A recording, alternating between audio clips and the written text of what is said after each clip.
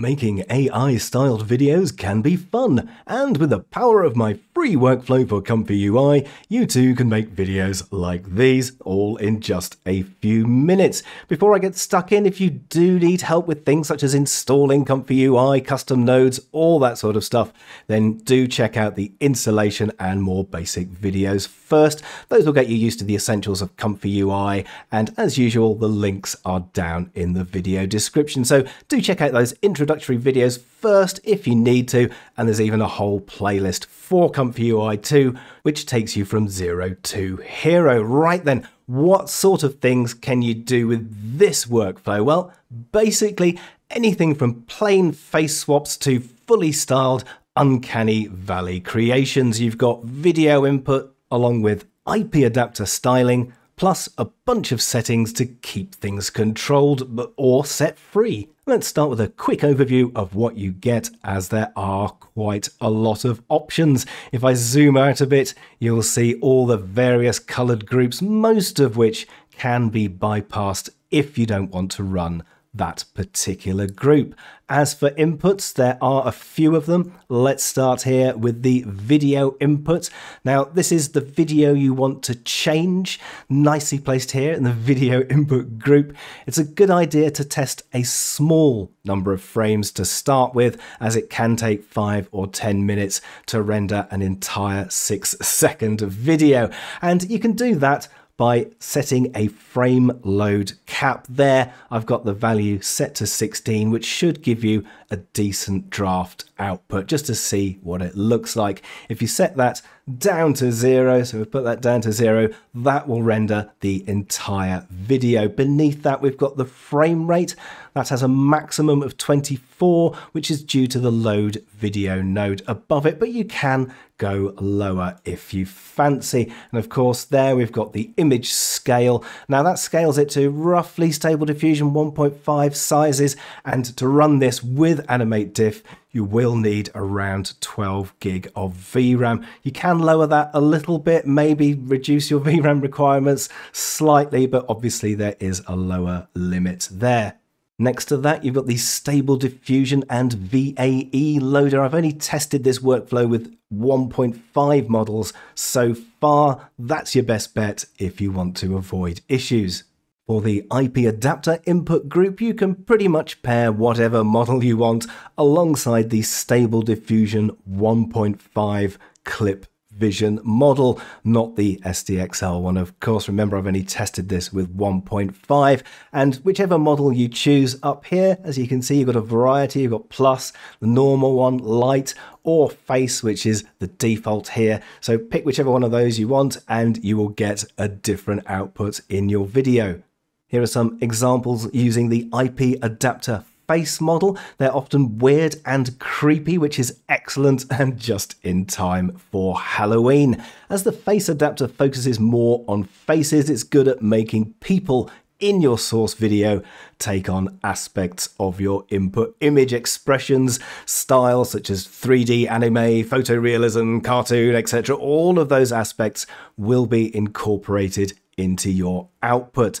Now down here I've got it bypassed, but there is a face cropping node as well, with a variety of different options to choose from for the face detection. So if you are using a face in there, make sure that this image crop gives you a proper face in that preview, because sometimes it doesn't quite work. For example, if you've got an anime face in there, you may need to select the anime face model for the detector to pick that up and crop it properly. Now, you don't want to carry on running if you do get an incorrect crop. So what you can do is you can do view queue there. So let's turn on anime face.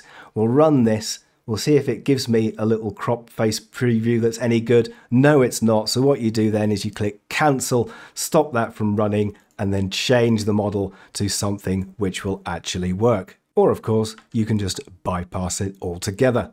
Bypassing it altogether is very handy, of course, when you're not using the face model. So if you're using the plus or the normal or the light one, I found the light one is very good for things like styles and patterns, and you can use it for backgrounds as well. For example, maybe you'd want a waterfall in the background, so you can put a waterfall in there. You'd bypass that node because it obviously hasn't got a face in, and you change the IP adapter to something like IP adapter plus or IP adapter, the normal one, or maybe light if you just want a style. So there's lots and lots of options you can get in there. Use faces, patterns, styles, backgrounds, and just see what comes out. The penultimate input is the AnimateDiff group. This is just like all the other AnimateDiff videos I've done, and chances are you'll not want to change any of these settings from those defaults. The final input is also optional, as you can only use this for research purposes, which is the reactor section. This will do a very basic, low quality face only swap on your video, so it won't do any styling. You may wish to use this either before or after your original video, but do note the license restrictions. Up the top here are the control nets, and also over to the right there's a background replacement section as well. If you're low on VRAM, you can disable these, and I've also added an auxiliary control net here, which is slightly different to that one in that you can pick a variety of different preprocessors there. So obviously make sure your preprocessor and model match up, whatever you're picking in there. If you do have it enabled, remember you can just bypass it by clicking bypass. The optional background removal group can come in handy if you've got a green screen video as your input and you want to use a different background later. Maybe you've got a video editor and you're doing fancy stuff in that. It will work without a chroma color background as well, but of course the removal quality will vary here. You can see some examples of removing the background. You could also maybe tweak it a little bit to output a green screen. It's all up to you as to what you want to achieve.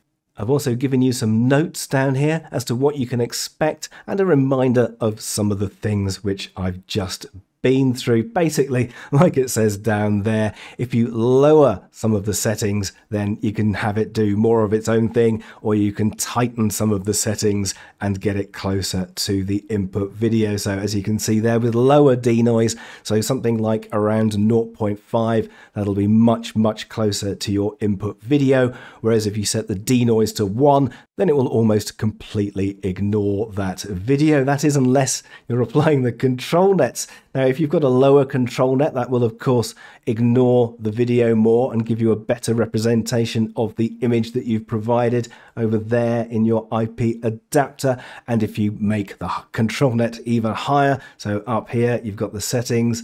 So if you make this quite strong, that's quite a strong setting. Basically, the more you let it do its own thing, the more influence the input image will have and your prompts, but the more you try to control it, the more like your input video will be. Now, I've tended to not use any prompts at all in these. I'm just using the IP adapter or perhaps single words to describe the image, such as waterfall or man or dog or rodent. Obviously, you would never use cat in your prompts. Just as an example there, it's got the denoise of 1, so that is nothing like the input video, and it has just created kind of your standard AnimateDiff thing. As a picture is said to paint 1,000 words, I've created this little set of examples. Some more closely match the source video, and some go over 9,000. As you can see, it's entirely up to you how far you want to go. I know this is a fairly basic workflow, but hopefully it helps to inspire you just a little bit. Maybe add some prompt scheduling in there, that sort of thing.